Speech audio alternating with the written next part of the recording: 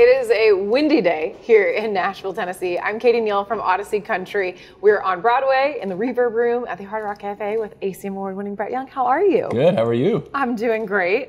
I know that you won't mention this, but I will. Happy birthday. Thank you. Thank you. You only get to celebrate your 21st for the 20th time one time. Does that sound right? Yeah, that sounds about right. Are you into birthdays? Do you like birthdays? Are you not a birthday guy? If I was left to like plan them myself, they would never get planned. But my wife does a pretty good job and put together golf this year, this past weekend. So we pre-celebrated knowing that we'd be here with y'all. Well, we're so excited and honored that you would spend your birthday here with us for a totally private concert. Nancy Garcia is coming tonight. She's brought 9 of her friends. She's so excited. And I know it's going to be a great show, but who would be like the artist for you? That if you heard on the radio, you'd be like, I want to win a totally private show with that artist or that band. It's strange. Hadn't really thought about that in a while, and who it would have been years ago when I was not doing this for a living. I think when you asked that, I realized it still hasn't changed. He's become a close friend, but still, if it was going to be acoustic and intimate like this, I think it would still be Gavin DeGraw any day, all day. It would be epic. He'd get up there on the piano and just like blow us all away. Don't even bring any other musicians. Just you by yourself. You don't need it. He's one of those artists that when you're like, you see him singing, because I've seen him do something like that, and I'm like, it sounds like there are so many more people up there. Like the sound is so big. It's really, really big, and he's also like so unassuming. He sang at our wedding, and he acted like he had had a little too much. He had been a little overserved, and he was like nervous about it. And he got up to the piano, and that's the first thing he said. And he goes, I don't even know if I'm going to remember. And then he goes, you need a friend. Yeah. And I was like, come on. Just hamming it up for sure. Fooled, yeah. That's amazing. And then you just got back from C2C, which is the country music festival that they do over in the UK. Week. How crazy is it to you still when you're like thousands of miles from home and people are singing your songs back to you? It's weird, even in the States, to go to a city you've never been to and realize you have fans there is always strange, but to go to another country, and it's, I think the coolest part and the strangest part is there's such a different type of music fan. They literally consume the entire album, they learn every song, whether it was on the radio or not, and they really like kind of stripped down acoustic music too. They're very like quiet and respectful as an audience, so it's a different audience altogether, but they're really, really good fans. That's amazing. I've heard people say that, and they're also like very proper. Like they clap and then they all stop at the same time. There's no like. Yeah, I always go like, you guys are crazy. It's like, how? They're like, enough is enough. Next song then, okay. They're ready to go. Yeah. That's amazing. I'm sure experiences like that are so special, and you have had so much success and gotten to do really cool things in your career. But I'm curious, when was the last time you had a pinch me moment where you were like, I'm just a kid from SoCal. Like, how did I end up right here? Oh, I think I still have those quite a bit. I hope I never stop having those.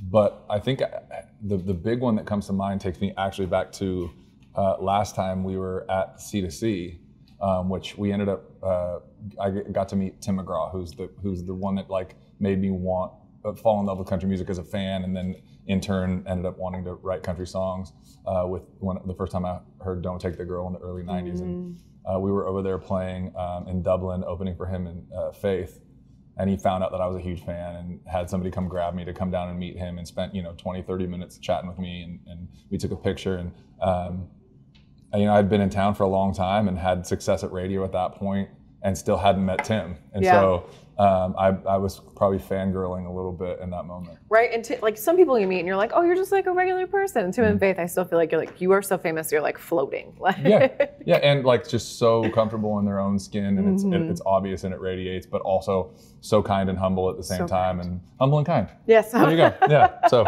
that's where that comes from. That's amazing. And then your latest single, You Didn't. We love this so much. This is a like heart-wrenching breakup song about one person who falls in love and the other doesn't. They end up breaking up, and he's trying to tell her that it's okay, but maybe it's also not. It's also not. So talk about why you wanted this to be the next single. I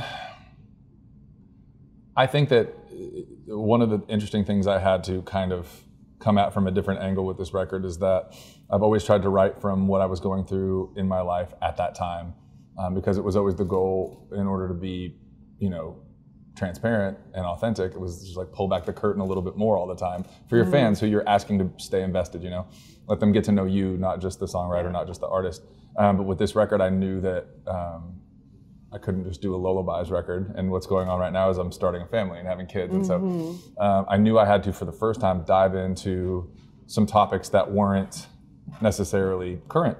Yeah. And, there were 4 dudes in this writing session that are all happily married with children. So we all had the same kind of conundrum, and we just said, let's take a minute, let's go back to the place that we can relate to the most. And once we all know what that is, then let's dive into this thing. I think it's taking the kind and understanding approach is what's interesting about this breakup song. The person that got their heart broken is the one not wanting the other one to feel bad about it. And I think that was the unique take on it.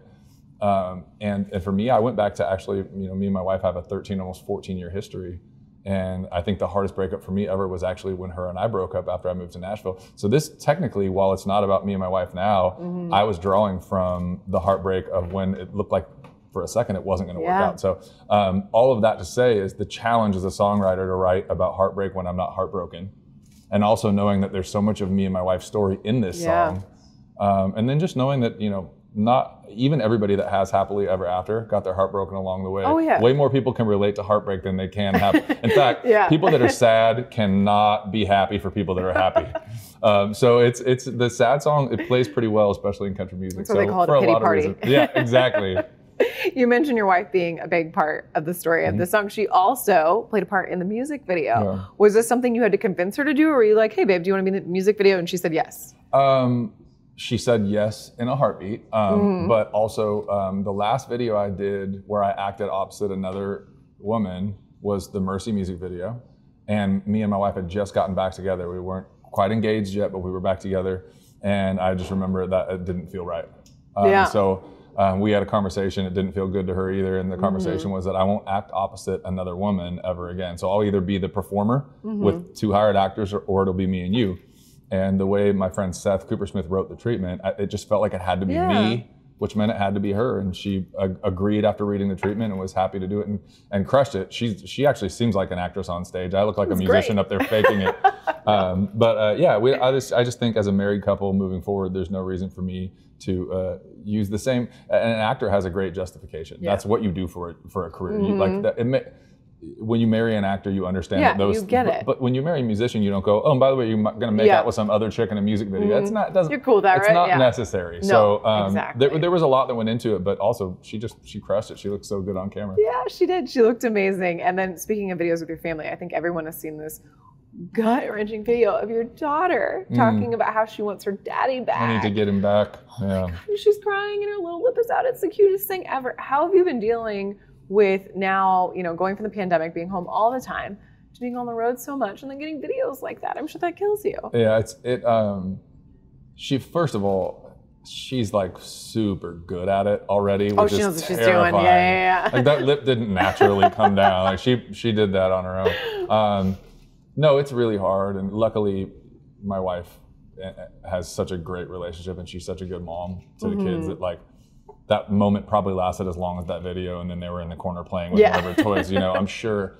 But that happened 20 minutes after I drove away on the bus for like a whole weekend. So to start the weekend that way, I'm like, hey, baby, maybe save those videos for when I get home next time, because that made that weekend really hard. That's so hard. But I mean, you can't really be surprised by being away when you chose the career. So I try to wrap my head around the fact that I'm blessed to get to do it. For sure. And just put my head down and get through the weekend when they're hard. Sometimes she doesn't ask about me the whole time. So she's like, who's that guy? Yeah, for every weekend where she's like bummed 10 minutes in, there's some where she's like, wait, you were gone? Yeah. She doesn't process it at all. No, she's so much fun. And Rowan, our youngest, is now 8 months old, and she's starting to like really get excited when I walk into the room. And I remember this stage with Presley. It's a snowball from there. Then I'm wrapped around her finger too. And so. They've got you, for sure. And then you kind of talked about how you have to be aware of not putting too much of what's going on in your life right now into your music, because like you said, everything else turns into a lullaby. But how else, when you are writing songs about your life, like how does it affect like your mood? How does that affect what you're cutting, what you're writing?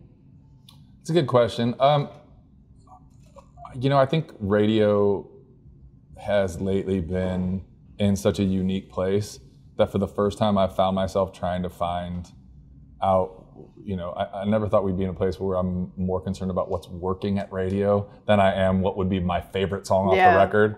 But I think that's a responsibility to your fans too. Yeah. You know, like your fans might have different tastes than you. It's likely that they do. And so reminding them that they like your music might actually be digging in, doing a little more research and finding out what they're asking for, not necessarily what is most personal or your favorite. And so I don't, the process of picking songs has gotten a little bit different. But I think, you know, as the climate changes and who knows what new normal looks like coming out of COVID. We're all trying to adjust. Yeah, whatever it is, at some point we're going to call it normal, but it won't be the same as it was. And so I think it's affected picking songs because I think I've looked at the fan, rather than, you know, I'm a new artist and whatever song I pick is an opportunity for them to get to know me better. Now it's like, okay, I kind of know my fans. Yeah. And so what do I think that would be the best follow-up here? Yeah. That's amazing. That's great. And then here at Audacy, something that we really focus on is mental health. We have this amazing campaign called I'm Listening that is just centered around destigmatizing some of the conversations around mental health. So what do you do to like maintain your mental health? Like what centers you? Like what do you do when you're like, I need a minute? God, if I only knew. Do you know? I'm usually like, I need to lie down for a minute. That's my life. I mean, I grew up. It's also hard for you because you got 2 kids right now, so you have no time to like. I know. Like, what if my thing was like, I just need a little quiet? Yeah. Well, that doesn't happen at home. So, you know, I grew up in the church and my dad's a pastor. And so I have faith, and that's kind of been something that I've leaned on my whole life. And I never really dealt with anxiety until, and I don't know that, you know, I don't like to say that I deal with anxiety because it's not at a clinical level. I know people that deal with it and it's debilitating, and I don't deal with it at that level at all. But I never dealt with it at all until the last couple of years, you know. And I've really found myself, you know, my quiet time is actually prayer. And it settles me knowing that I'm talking to somebody that I trust to take care of me and that I always have. And so I don't know that there's a great answer. I mean, the world's in a really weird place, and that's my safe space. That's my quiet space. We're all just trying to find a way to take care of ourselves a little bit. I know. And then your latest record, Weekends Look a Little Different These Days, is going to turn 1 this summer. Crazy. And I know fans are always asking, like, what stage are you at now with new music? I mean, I could put out 5 new records tomorrow if we had time to get in the studio. We've been writing so much over COVID. There's probably 300 to 400 songs in the bank right now. But we did a collection knowing that we would finish the collection and it would be a full length. So we just started talking over the last couple of weeks about getting some studio time and putting a song meeting on the books about what 7 or 8 songs will complete this collection. And it'll be sooner than later. I mean, we'll definitely be in the studio before the end of this year. I would say sooner than that, and maybe even have a product before the end of the year. That's super exciting. Yeah. And before we wrap up, here we are inside of the Hard Rock Cafe, surrounded by all of this like incredible memorabilia. If you were gonna have to like bring something to the Hard Rock, like what would be your thing? Like you got anything that's bedazzled? You know, my thing would have to be, and it's been my thing since the very beginning. My band always does a Halloween show wearing Christmas onesies. So there'd have to be like a. So we'd have to get also like extra tall frame for you. It's a triple XL Walmart Christmas onesie that fits me. Triple X. That definitely doesn't work for like whatever they have in stock in the back right here. No, but we can maybe wallpaper the place in it. I don't know. Definitely good. Well, thank you so much. We're so excited. Happy birthday again. Thank you. We're just so happy to have you here tonight. I know that Nancy and all 9 of her friends are going to have a great time, and we so appreciate it. Brett Young here at the Hard Rock Cafe.